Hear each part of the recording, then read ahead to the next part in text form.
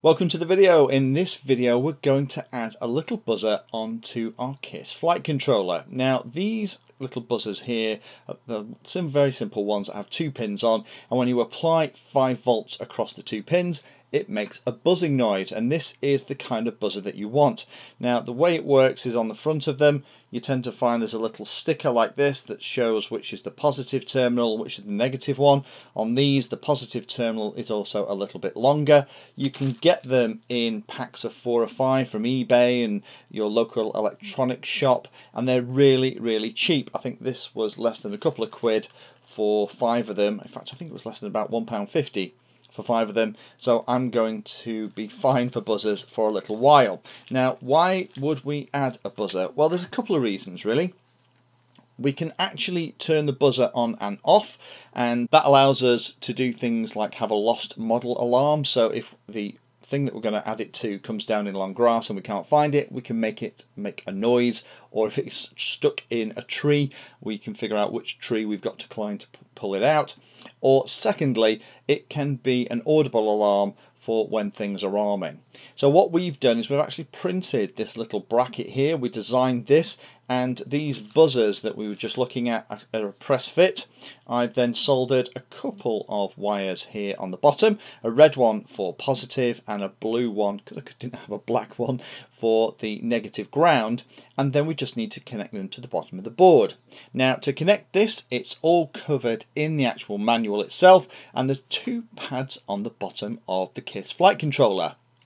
There's a plus 5 volt and also a buzzer ground, and we're going to connect it up just as we can see in this video. So there is just a little bit of soldering on those couple of pads, and then you are ready to go. You just need to set the buzzer up in the interface.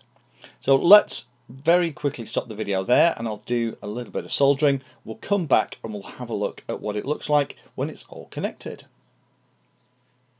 So the buzzer is installed. We've now connected it to the bottom of the board using those solder connections just like in the manual, and then what we've done is connected the holder to the side of the board, and that is going to keep the buzzer out of the way. Now we need to be a little bit careful when you sight the buzzer. You want it as far away from the other electronics as possible. When the buzzer sounds, it does make not only a lot of noise but a lot of interference too. So typically on craft that have things like GPSs and compasses and stuff, then you have to be super careful.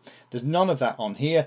The KISS flight controller is all about just providing a really great flying experience. So now the machine's back together. What next thing we need to do then is connect it up to the PC. We need to go into the graphical user interface, and here on the right hand side we can select what auxiliary 2 does, and we're going to select it so that when it goes high it is going to sound the buzzer. So I now have that set up on my radio, so I have a switch that controls auxiliary 2, so when I flick that switch I should be able to hear the buzzer sound. So let's plug it all in and test it works. So let's power everything up first. Radio's powered on.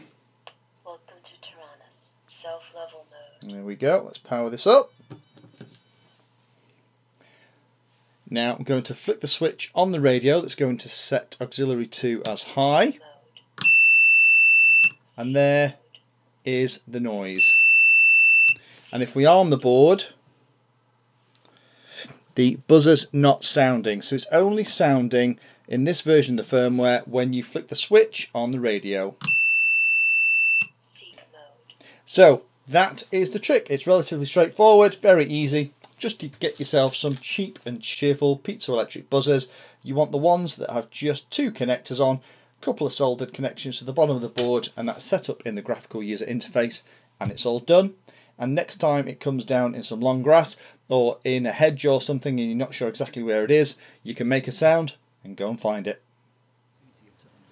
Thank you for taking the time to watch that video. There are lots of other videos on the channel, and they're carefully ordered into playlists, so you may find that there are other videos on this same subject that you can go and watch. So I would recommend going into the playlist area of Painless 360 YouTube channel and looking around and seeing what there is. You never know what you might find.